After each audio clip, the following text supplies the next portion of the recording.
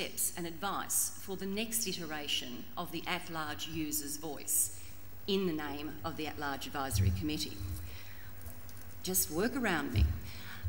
We're also going to look at an exploration of engaging true and representative diversity, which encompasses not just accessibility and enabling tools, very important parts of the process, I admit, but also how we bring in gender, culture, and language diversity in the global context of a multi-stakeholder input model for interactive and display tools. I'd like to give you, and it would be so much nicer if you were able to see the slides, but you're not, so just work with me with your visual experience and imagination, a little bit about the ALAC background. And seeing as they've set up my computer now to such a small size I can't read the slide in front of me, you'll have to forgive me if I stand back and try and squint. The At-Large Advisory Committee, or ALAC, is responsible for considering and providing advice on the specific activities. Go ahead. ALAC is responsible, thank you very much, I think we're on a roll, is responsible for considering and providing advice on specific activities of the Internet Corporation for Assigned Names and Numbers, ICANN, as they relate to the interests of individual Internet users, the at-large community. It was established as an interim ALAC only on the 31st of October 2002 and became established in its current form on June 29th, 2007. And as I mentioned earlier, we are currently going under our first independent review. ALAC relies on the broader at-large community, including regional at-large structures, RALOs, and the at-large organisations, ALSs, to involve and represent into ICANN policy developments a broad set of individual Internet users' interests. And it is those people representing the regional at-large organisations and at-large structures, when I stop filibustering, that will be our panel and discussants today. Underpinning the ALAC is a network of self-organised, self-supporting at-large structures throughout the world, which involve Internet individual users at a local issue level. The at-large structures, or ALSs, are either existing organisations, such as not-for-profits, or in many cases, about 1/3 of our total number, ISOC chapters, or they may be newly formed for the purpose. Currently, we have more than 116 accredited ALSs, and we're experiencing a growth phase, with up to 120 expected to be accredited before the end of the year, and another 5 before March 2009.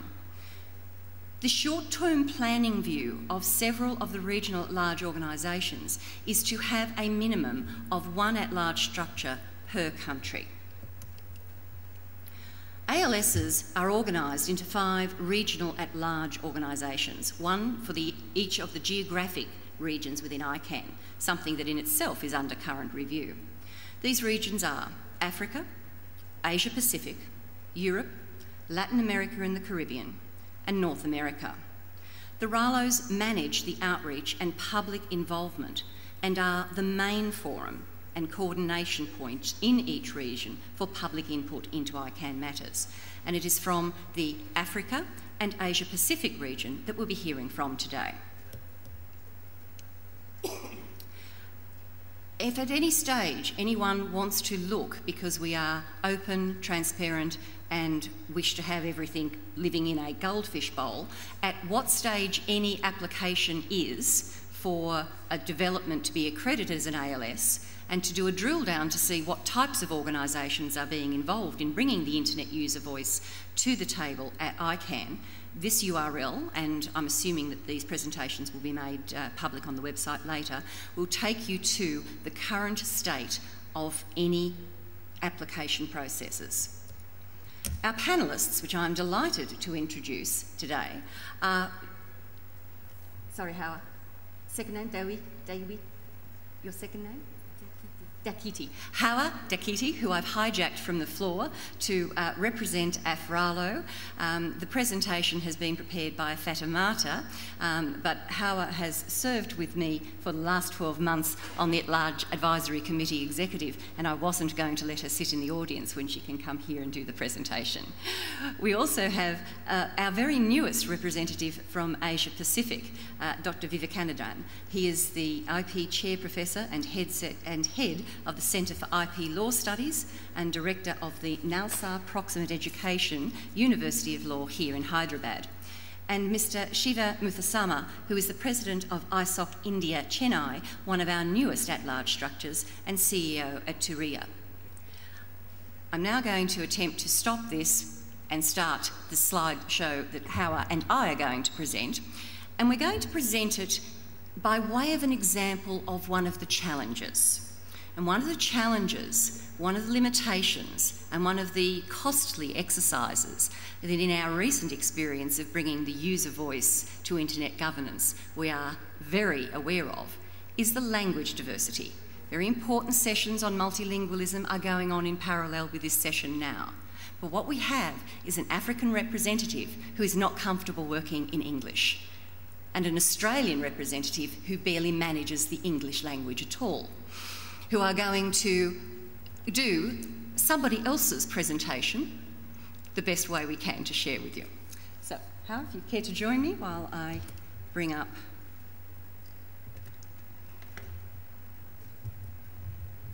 the African view.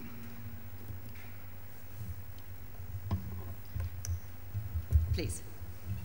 And perhaps we can welcome Hawa because she's quite nervous about being up here.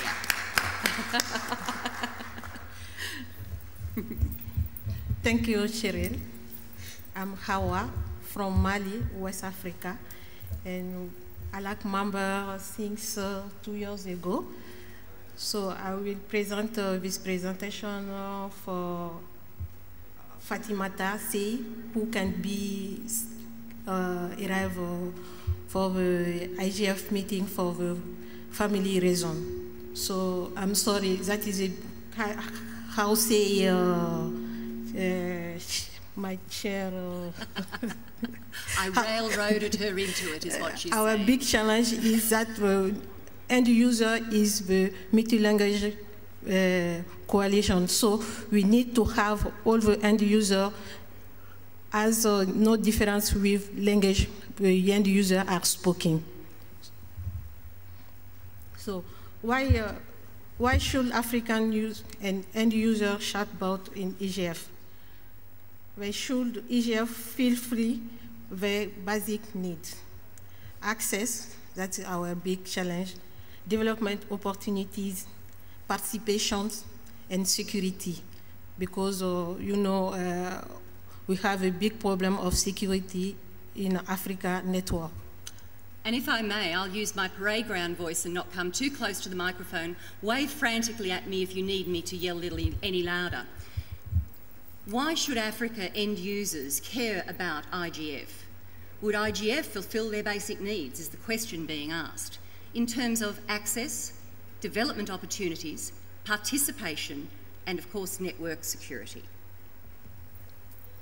The African end user must participate because they know better their need and concern. We some know what we need, but we don't say and someone give us what we can do. Not. We need to have and define our need and give some solution for African. Have value to share with others. That's the African job. Can learn from others, can create participation for mutual development. The African end user must participate because they know better their needs and concerns. They have values to share with others, they can learn from others, and they can create partnerships for mutual development.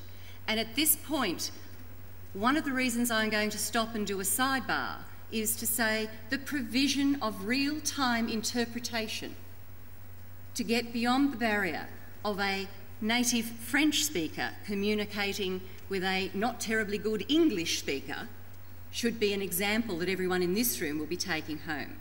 Part of what's happened within the ICANN model of multi-stakeholder interaction is that at most of, and in fact all of the meetings that the At-Large Advisory Committee and the regional at-large organisations and the ALSs have, be they the telephonic monthly meetings or our face-to-face meetings within an ICANN meeting, are supported by pre-translation of documentation into the UN languages, and most importantly, have real-time interpretation of what is being said.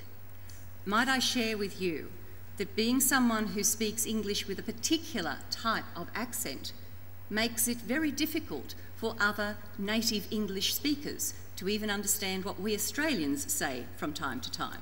So we do need, looking at one of the suggestions from the book on internet governance that's in each of our satchels, to actually try and build that Tower of Babel.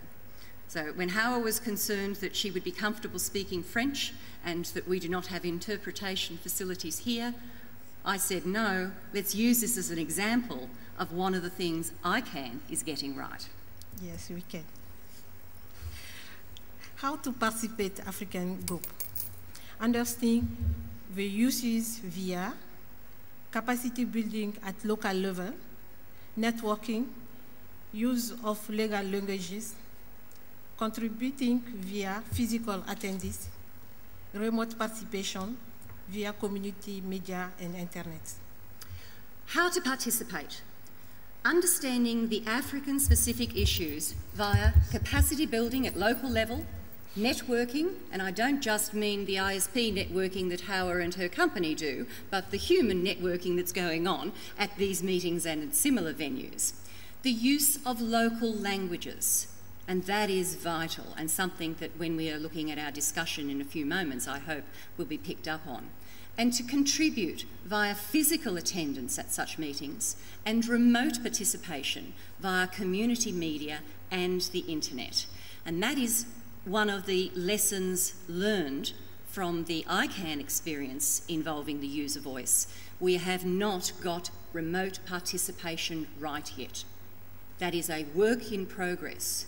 And for an Asia-Pacific and indeed African perspective, these are enormous challenges. It is costly, not just in terms of airfares and support to get the volunteer community, which are the end users, to these meetings. It actually means that major microeconomic effects are happening within their countries. The places they are leaving are suffering. You have an ISP that's running on half a tank of fuel because Howard's standing next to me at an IGF meeting.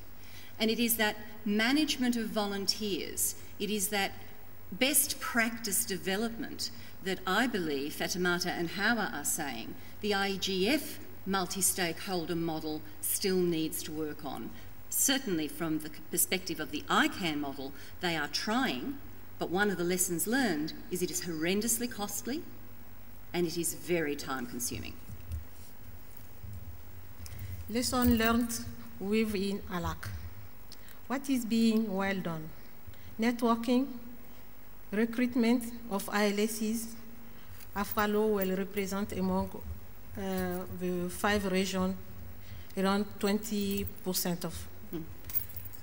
Information sharing, including provision of translation during the meeting, capacity building for ILS representative, information training on ongoing internet usage. Lessons learnt within ALAC. What is being well done? Networking, recruitment of ALSs within AFRALO, and it's exciting to hear that of the 5 regions, AFRALO's ALSs do measure now a little more than 20% because we've just had another application from an African internet user organisation. It provides information sharing, including the provision of translations during meetings, and real-time simultaneous translations during our monthly telephone calls. So as chair of the At-Large Advisory Committee, on my monthly calls, Howard hears what the English channel is saying via a French interpreter, and the same happens in Spanish. That in itself is a cost and management impost. But if you're going to get it right, it's worthwhile to pursue. And capacity building for ALS, at-large structures representatives, information and training on ongoing internet issues. Many of our at-large structures from all of the regional at-large organisations come with a certain degree of technical background, of reason for being here. We'll hear shortly from one that is a ISOC chapter. So it brings to its particular Asia-Pacific region a certain amount of technical expertise which allows the region to tap into that asset to make plain English copy of information we need to share to the end user public. And the same can be said in Africa. It's very important that simple language, simple terms, not just linguistic translations are going on. What needs to be done? Promote capacity building on internet-related issues at the local level.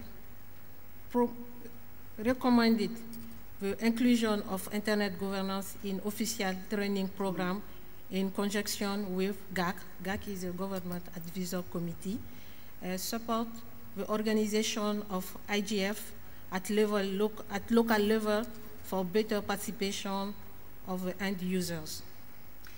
Continuing on the lessons learned within the ALAC, what still needs to be done from the AFRALO perspective, but I'll hasten to say from the perspective of each of the 5 regional at-large organisations? We need to promote capacity building on internet-related issues at the local level. This is something that Asia Pacific has an interest in just as much as Africa. We need to recommend the inclusion of internet governance in official training programs in conjunction with the Government Advisory Committee. And we need to support the organisation of IGF meetings at local level for better participation of end users. And what the at-large movement and the at-large advisor committee has done in its experiment, and we're now getting a lot of feedback from those mics, in its experiment with at-large and how we are built, has brought the grassroots level in. This is not information by proxy. This is actual information and comment from the real end user. Will be continue what need to be done, involve end users Go ahead.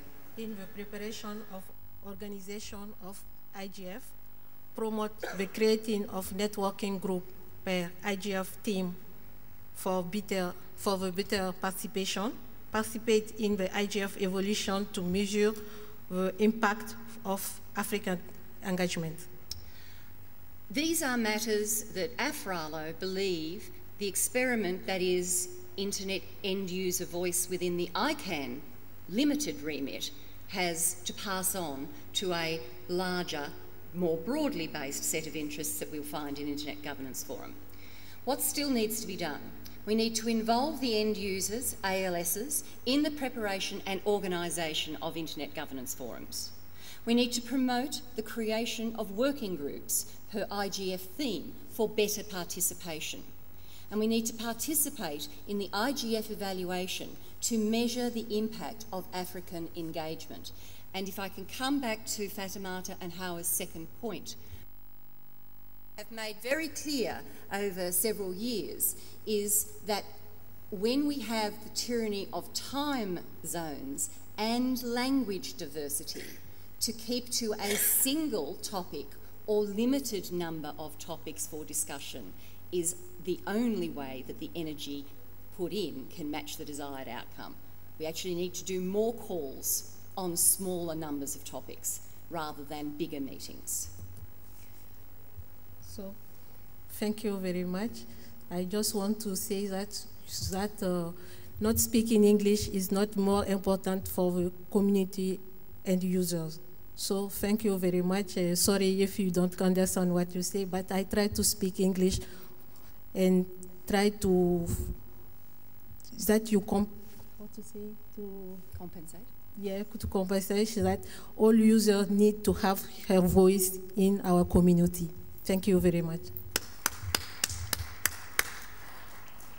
And I hope the unplanned example of the challenges in a multilingual area of communication, even between like-minded internet end users, is something that everyone in this audience will take home and consider what collaborative tools, what technical issues such as migration from V4 to V6 that may make those tools more effective. How are we, when we get the next billion users online, going to manage greater complexity, not less? Thank you so much, Howie. I really appreciate it. Thank you, my dear. I'm now going to introduce our, oops, can I just leave this here? That's not a problem. Our most welcome and new counterpart to myself in the Asia Pacific Regional at Large organisation. It is my absolute honour to welcome Vivek in your first official capacity, correct, for this organisation. The way that ALAC, the At Large Advisory Committee, is built is that each of the 5 regions elects 2 representatives to go into the ALAC, and then a 3rd nominating committee appointee from that region makes up the 3. So a 15-member at-large advisory committee is regionally balanced, and what we have on the stage here is the 1-year-old and exhausted representative and the brand new energetic person who's going to really move the subcontinent and its views ahead in the world at large. Thank you, Vivek.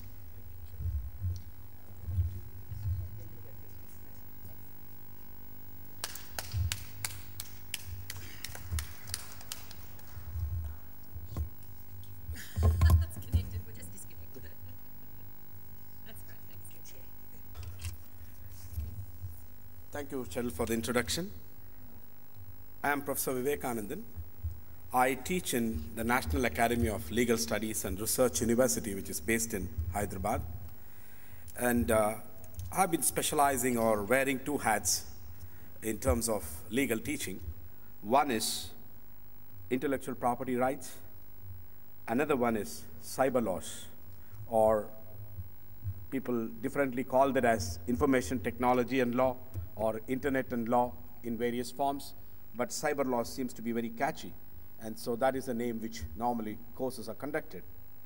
And my foray into this field started in 1998 when I introduced a seminar course for the final year law students on e-governance. And at that time, there was no law formally in India. It was in 2000, Indian government enacted the Information Technology Act 2000. Prior to that, there was no regulatory or legal thing. At that time, we started talking about the experiments, what's happening in other developed parts of the world, and what lessons could be learned in terms of developing countries where, leave alone internet, normal literacy itself is a big issue. So we were, at the time when we are developing certain models of research and what we are doing, we were confronted with the new concept that the world has been confronting in the physical world what you call as haves and have-nots was the major issue. And then we thought with internet there is going to be a new term called the no's and the no-nots. And the no's are the one who are in the internet world, and we talked about the predominant English as the forum. And then the no-nots are the one who are going to be burdened along with have-nots in terms of the physical world, and they are going to be incapacitated by not being part of this new revolution which was happening. So in fact, very interestingly for you, for Cheryl, as well as some of the audience here who might have come from outside India, you wouldn't believe in the early 90s, with the introduction of computers and internet, there was massive resistance. There was massive resistance among blue-collar workers and even white-collar workers. India witnessed one of the massive bank strike by bank employees in the early 90s, opposing the introduction of computers, opposing the introduction of online, because the notion was it's going to take away jobs. It is going to remove jobs. A country which, you know, that the clock is ticking, 1.23 billion population and still increasing. They felt that this is going to really remove jobs, so we are quite opposed to this technology. And so that was the kind of thing. I remember, some of the Indian audience here may know, a famous Supreme Court judge who was well respected called Justice Krishna Iyer, who was a Supreme Court judge who was instrumental in a lot of major decisions, spearheaded that strike of the bank employees. And I have to confess, in '91, I was a young lecturer. I was quite enamored by the concept of that strike. I even supported it at the time. And then time has changed. After 10 years, around 2001, same Justice Krishna Iyer came to our university for some work, and he's octogenarian. He's close to 90 now. And about 8-9 years back when he came, and when I wanted some material, he called his secretary and said, can you check it up in the laptop, whether the whole material is there?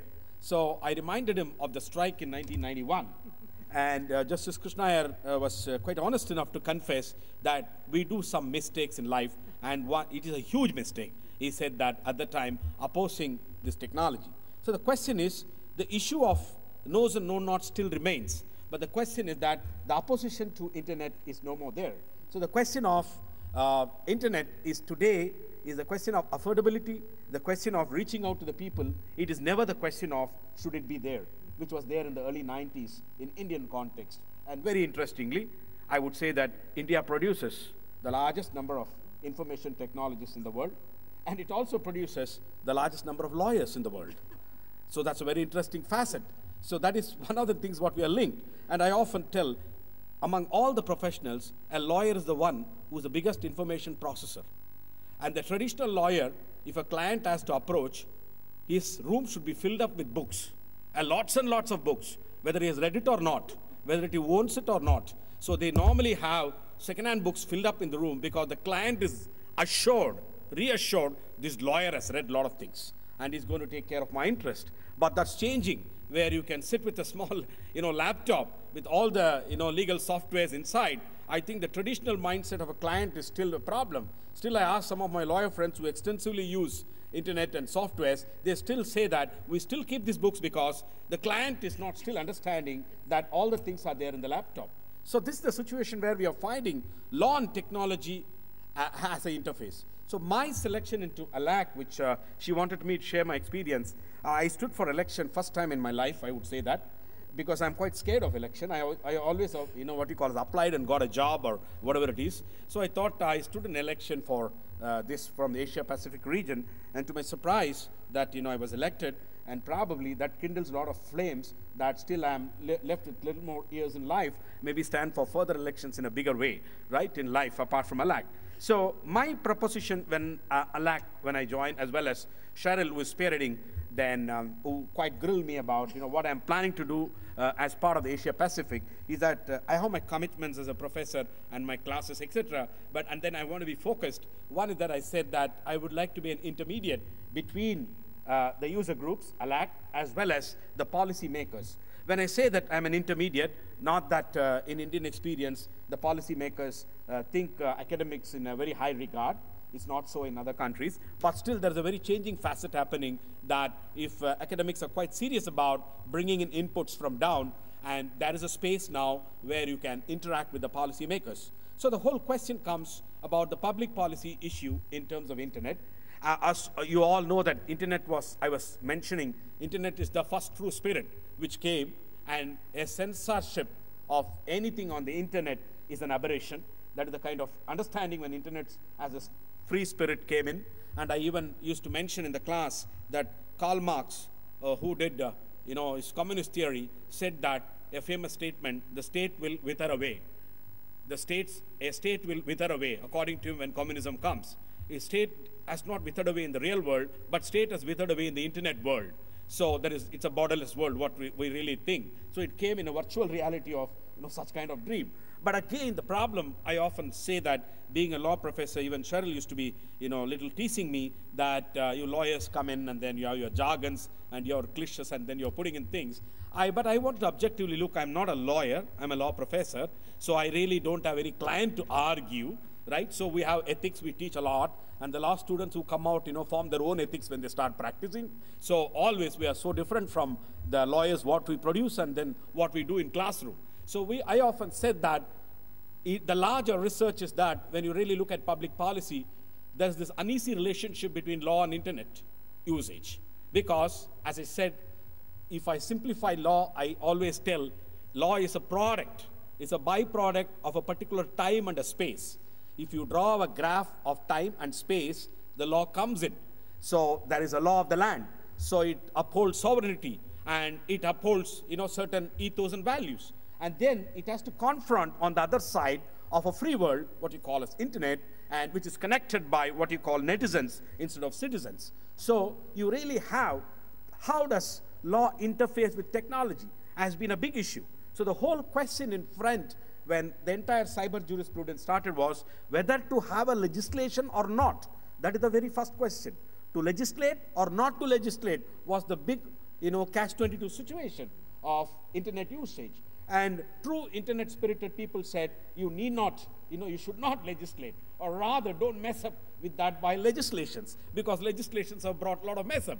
Many of my friends in India will know that every time India had a sunrise industry, let us say granite, let us say aquaculture, there used to be a ministry in the government, and then obviously the sunrise industry had a sunset.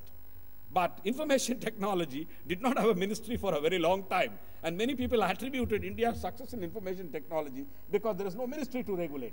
This was what you call as an extreme view. But on the other side, they always felt that this law and internet is still trying to come to terms. Means how far the law in its jurisprudence, which has been handling physical world, how does it really have to operate, and how far it can go, how far it can regulate, or will there be is there a demand to regulate? These issues have been again discussed in various policy forums. So how far it can go. So one important part is that law takes two views about this. One is a regulation, which they consider that any technology is value neutral, and it is the people who use these value neutral technologies decide what to do these things. And so they feel that internet is a value neutral technology. It can be used for greater things. But at the same time, there's a big potential of internet also can be manipulated. Internet can also fall into the hands of the operator who does. So this dilemma was reflected in the Information Technology Act, which was brought in the country in 2000, which first enabled e-commerce. So they brought in recognition of digital signature, all that stuff. That was one of the important things of the act. The second of the act was to enable e-governance. It has said that government should utilize or exploit internet to the biggest way for development purpose. That was the second part. So e-commerce, development. And third part, they did bring in provisions, what you call as cyber security or cyber crimes. And so these are the three parts. If I take stock in 8 years, what has happened from an Indian context, which is part of the Asia-Pacific context. After all, I said India and China roughly forms 2/5 of the world population, roughly speaking. So you said that the next 1 billion has to come from India and China put together. That's the users who have to grow, because the users have grown up in other spaces. So if I really look at the 8 years talk, digital signature and e-commerce, this particular act has enabled e-commerce in a big way. It means we are able to do. E-governance, I would say, as a very modest start, state of Andhra Pradesh has used e-governance to the hilt. State of Karnataka has used. Some of the southern states who have been somewhere historically advantaged being ahead of internet usage have effectively used. But if you look at the rest of many parts of the India, e-governance is a non-starter in spite of a statutory provision, in spite of a statutory push to that. E-governance has been a non-starter. And if I look at the field of law, you will not know which case is coming into the court till the morning you reach the court. Except for Bangalore, which used to publish cost list of the day. People have to really go to the court and find the judge hasn't come or the case has been postponed. And you can see the enormity of many ordinary people who travel long ways to court to really find that the case is not listed today, which could have been done. So a lot of things were spoken in the early 2000s that there are going to be internet kiosks, there are going to be a lot of things which came. But somewhere down the line, probably there is no proper business model. This did not come up.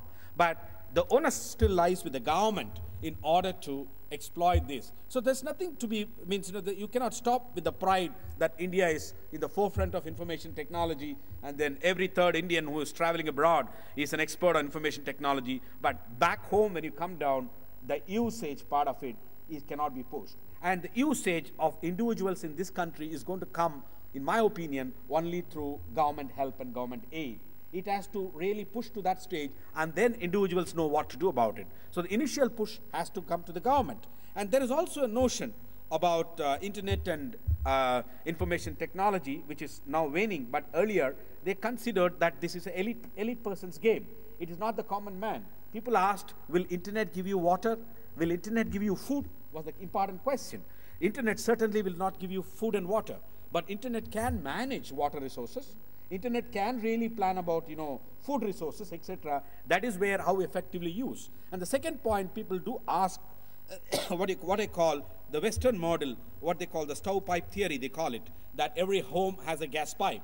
So how many computers are owned, or like per family car, how many computers per family is the question. My proposition is that that kind of model will never work. There is another model called the community model. There is a community development models. For example, I used to tell that in a village there is a pond, and there are 100 villagers who take a dip in the pond and still they are clean.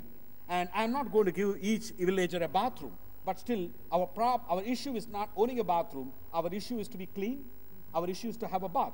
So it's very simple that we need to look at development models in terms of internet usage, in terms of penetration, where people can share and pool things. So if I'm in abroad, I don't own a phone, it's going to be difficult for me to call. But I do have a STD booth here, which serves so many streets, or 2-3 streets, who can make a call at any time they want. So still we communicate through different development models. Telecommunications brought this model. So, but as much telecommunications brought STD kiosks, etc., internet models have not still evolved. Internet models still not evolved. To give an example, I went to the passport office a few days back. The passport office allows you to use internet to download the form, register online for a particular time to have your interview. But if I looked at it, there are very hardly few people who are in that line. But on the other side of the line, when people physically stand and take a token, there's a huge crowd, which simply shows that there is internet. It is available in internet, but the question is probably users don't have access. And then second part is that, the question is, means how do you really work out these models? So these are some of the issues which we have been working, we have been researching. So one other point what I thought was, as being a LAC member, that my role is from academic setting, but which means I do have an access from the government side, as well as we do have access to users. So how to really take up few issues, one to ICANN, another to the respective governments, how to really put it across. So this is going to be, a few of the challenges which I thought I'll be focused and doing that, and I'm sure that I'll try to get inputs as much as possible, and I do have access through my websites, and we run courses, so I'll be able to send this message across to get a proper feedback and to come down to this. So with these few words, I leave the flow back to Cheryl. Thank you. Thank you very much, Shiva. And to let our next speaker, I'm delighted to have Shiva on board for two reasons here today. Shiva Muthusama is president of ISOC TRAI, who happens to be our newest at-large structure, but he comes with a different perspective to that which we just heard from Vivek, and that is from a group of people who have another experience in a multi-stakeholder input model with IETF and the way ISOC does a certain type of governance within the internet. Many of our at-large structures have been filibustering while they're organising technical business to catch up with what we need to do here, are bringing some real value adds, which again, we believe is a success to the way that the user voice is being brought in within ICANN, and I'm assuming that you're ready to go, Shiva, yes? Yes. Okay, thank you. Just waiting for.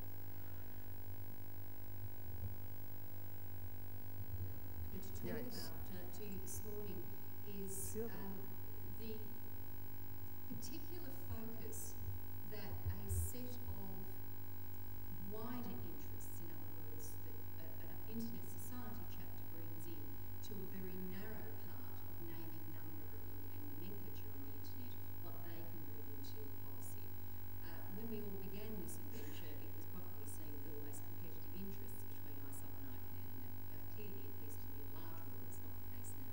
Are we ready to roll through? Yes. Thank you, Cheryl, and hello, everyone. Cheryl, you might call it and ISOC as an organization is quite concerned about the multi-stakeholderism in ICANN.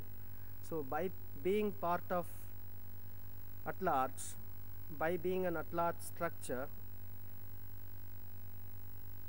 we do the same work that we are doing at ISOC. And I'm, for a brief introduction, I'm Shiva from ISOC India, Chennai, and I'll briefly go over a general presentation. It's next slide. Yes, and well, to a question of what is Internet, the logical answer can only be wires and cables connected to motherboards. And is it what Internet is all about? Or is the more appropriate question, who is the Internet? Internet, that would be the more appropriate question, and the answer is Internet is 1.3 billion people. It's people, it's not wires and cables, and so that makes a lot of difference in understanding Internet, and it is actually the users that make Internet. So if we look at the evolution of Internet, it started as an academic exercise with participation from the defense department. And in the beginning, in the 70s, it was a very closely knit academic network. And then it moved on to become a proprietary network with companies like CompuServe and AOL taking a major share in how the Internet is run, how the Internet service is provided on proprietary models. Then during the last 10 years, it evolved, rapidly evolved into what it is today. And it's huge. It has become huge. It has become Internet of 1.3 billion people only because it is the users who contributed to the evolution of the Internet. And it is the users who make up the Internet. And the Internet has an end-to-end model, and it is user-centric, and this is what needs to be preserved. ISOC's major mission is to preserve the user-centric end-to-end model of the Internet. And next. In the process of preserving the user centricity, it is important to pay attention to the multi-stakeholder model, which is here to stay now. It's not only in ISOC, in OECD, in the UN, and even in ITU, the multi-stakeholder approach is increasingly being adopted. And what at large does is be the user's voice in the ICANN process. So at large has grown to be a body with 100 at-large structures. What is special about at-large is that it is divided into 5 regional at-large organizations, and each RALO is geographically balanced. It represents all geographic regions. So through these 100 at-large structures, more to come, spread over 5 regions. It generates users' inputs to facilitate the decision-making process in ICANN. So ICANN is in need of user inputs to make the right decisions. And at large has been doing this. And some of the work that at large has done during the last few years is it has helped fast-track the CCTLD process. It has played a very significant role in the introduction of IDNs, and it's doing its work on IPv4 to IPv6 transition, among quite a lot of work that it is doing. And there are some challenges in the process of further evolution of at large. One, we need to be better represented in ICANN board so that the user's voice is representatively heard. Then internally we keep working on reaching out better with other organizations, with users, to make to bring in more and more at large structures. So at large, the mission of at large is to be the user's voice in a part of the internet process, and I'm very happy to be a part of this process. Thank you very much. Thank you. Thank you, Shiva. And I think it's 100 at-large structures. Most of those have been accredited very early on in the pathway towards our current position. And in 2007, we've became a no longer interim but final at-large advisory committee with completely representative elected models, which is the described regional at-large organisation elects 2 people and the nominating committee from ICANN positions a third. What needs to be said here is that the at-large advisory committee populates up to almost 50% the nominating committee. So we are influencing the choices that are put not only back into our own advisory committee within ICANN, but into all other parts of ICANN as well. I'd like to open to any brave soul who has a question or a burning desire to make a comment or a statement on what we presented as some of the difficulties in terms of multilingual work, the time taken when you build in aspects of translation of complex documents, and of course if we were all just working in English and just working in one limited region, we could probably get feedback nicely in 30 to 45 days on everything, but that's not going to happen in the big world. So is there any questions, comments or challenges from the floor? And I can only hope that there is a roving microphone. If not, yes please, at the people in the audience, thank you. If you would be so kind as to identify. My name is Harry from African E-Development Resource Center based in Kenya.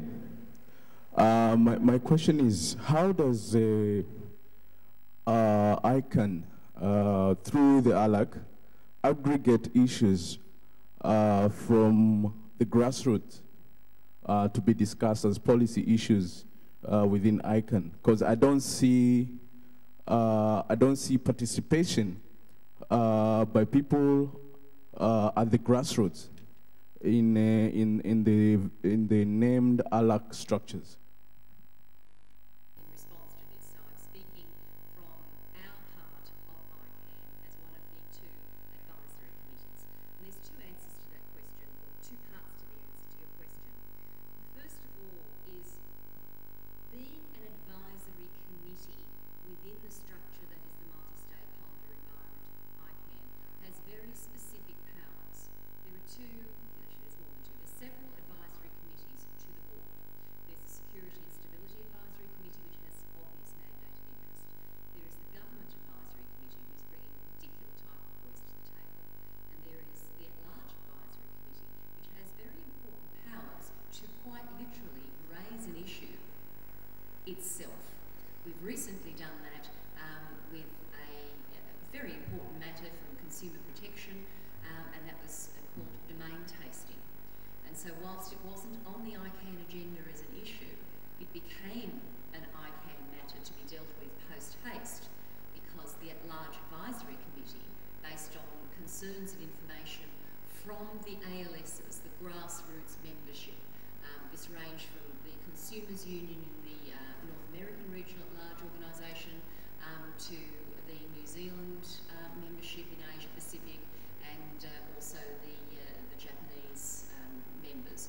We unified our voice on concern, and then ICANN, the larger entity, works with each of its support organisations and advisory committees to find the best way forward. In this case, the response to controlling what is called domain tasting happened in a number of layers. There was a GNSO structural approach, there was a financial structural approach to control it by changing costs, which was an ICANN board matter, and there is the education and outreach role, which comes back to our regional at-large organisations, where they are involving the grassroots members. So let me use an example of the Internet Society of Australia, which has a role to educate and outreach telecommunication consumers within country. We get grant fund money from the Department of Broadband and Economic Development to do that each year.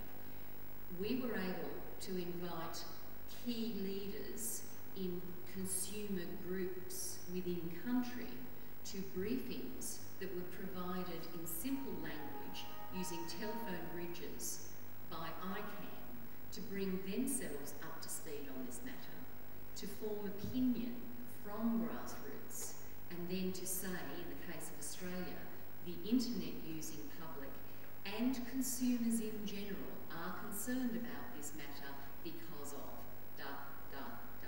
So that's a perfect example of how real grassroots influence comes into a measurable outcome at the other end. Do you have a follow-up question to that?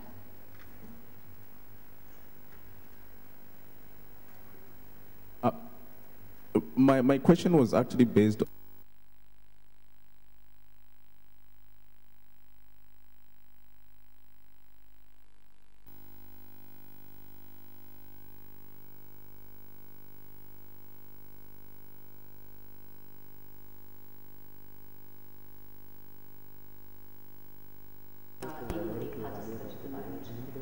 Europe has only just begun to have this month the first of its monthly meetings. Asia Pacific and North America have been meeting in a monthly manner since 2006. So not all regions are equal. From now on they are. We all have monthly meetings, including AFRICA. What we do have is a whole lot of very new at-large structures. These are not internet society chapters necessarily. These are larger consumer interest groups who have a very big picture of area that they are concerned about. A small part of that will be communication modalities, and an even smaller part of that will be those matters that come over and belong within ICANN's remit. So what we have done is propose a General Assembly. We've been proposing a General Assembly of one representative to be funded to join together in a General Assembly which we are at large summit since 2007, late 2006. The ICANN board has committed a serious amount of funds to make that happen at the Mexico meeting in March 2009. So in March 2009, in the 2 days before the ICANN 34th ICANN meeting runs, at least one representative of every single at-large structure, and at that stage there were 120 of them, will be able to come to Mexico and to do orientation to meet the various parts and leads of all the other bits of ICANN, the support organisations, the naming and numbering, the RIRs, to actually have an understanding and a discussion of the key issues in the ICANN strategic plan, But most importantly, not just to get orientated and up to speed so that they feel comfortable and empowered putting in their opinions when we ask for them. What we're doing is forming inter and intra networks between these at-large structures.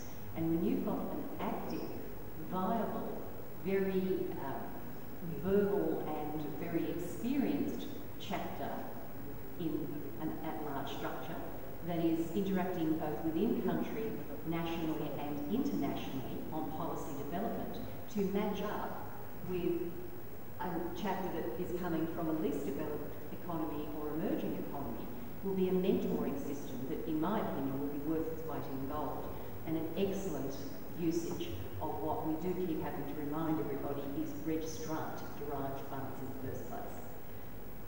And how would like to speak to it? For more information, we have a website, www.afralo.org. Then we have a list of discussion, African and African discuss, where we have more information and discussion issues. You can join, please. And what's most important is it's done in both French and English, so it's dual, which makes it much easier. The same as the Latin American and Caribbean activities are done in predominantly Spanish, and we manage with whatever English translations we can get. Any other questions from the floor? Yes, go ahead. Canada, I'm a CTLD operator in Canada, and we have a member-driven, bottom-up, multi-stakeholder environment in our country. And if I looked at the number of folks here in the audience, I would say our challenge is very similar. It's how do you actually get, where the rubber hits the road, how do you actually get membership, and however you define it, to come out and participate in what can be somewhat esoteric discussions, but discussions that are nonetheless extremely relevant to the average person. Certainly in the Canadian landscape, we have near 100% internet connectivity in the home, very high levels of broadband access. We're very fortunate that way. So in a certain sense, it's like power. Everybody has it, everybody needs it, but nobody really cares to discuss it until perhaps there's a very big issue. In the interim, how do you get membership or individuals to actually come out and participate in what are very real and important issues on internet governance, broadly defined? And how do you guys get out and do it? And probably from my perspective, can I leverage the North American chapter to come out and drive participation in our conversations? Absolutely see as a group of grassroots individuals in ground in many countries who've identified themselves as interested in being involved in policy development within the narrow remit of what ICANN does, as perfect opportunities for those same groups to be accessed within countries locally and regionally for the wider consumer issues that they have. Because we don't talk about spam, we don't talk about all sorts of things that are very important to the user groups we have within the construct of our naming and numbering policy work within ICANN. It is the same people who should be working hand in glove with CCTLD in their own region. And of course in some countries that is very much how they have come to be at-large structures within ICANN. Coming back to the example from my own at-large structure, the CCTLD AUDA operates in an absolute mandate of balance in its policy development and in its governance between supply and demand. And it was our ongoing and very engaged activities within our country code environment on policy development that led us as an ISOC chapter to say, hey, we should be doing this in the GTLD space as well, and to become an at-large structure. But what you're asking also means we need to get people continually interested in topics which are highly technical and pretty esoteric. So what we're doing in terms of transition, for example, between IPv4 and IPv6 is we're engaging with the Architects Board. We're engaging with the disability access people. We're engaging with the chambers of commerce interested in specific export environments within the Pacific Area Rim, and we're asking them, do they want to have continued access to a client base that happens to be V6 exclusive? And if they do, they probably need to give us some feedback on the next survey about what they feel about secondary markets or whatever we're discussing with V4 and V6 transition. So it's a matter of making it palatable, making it interesting, and when you say to an architecture board and the lobbyists that they have in government, well, you know, do you want your market in Korea and in Japan to be able to see your website? The answer is yes. And all of a sudden they realise why they do need to be interested and respond to surveys. It's like any other marketing exercise. It's keeping it simple, keeping it accurate, keeping it fresh, and not asking too much. Small bite-sized pieces is how we've approached it. And we've, from an at-large advisory committee perspective, are running monthly briefings on topics which are open to absolutely anybody, not just our at-large structures, but we're finding other parts of ICANNs, other members of support organisations or advisory committees are dialing in to listen to a discussion and an expert discussion talking about particular technical issues. Once people are comfortable with the issues and the language, you can usually then get them to respond quite promptly when you want an opinion piece. And that's the tricky part.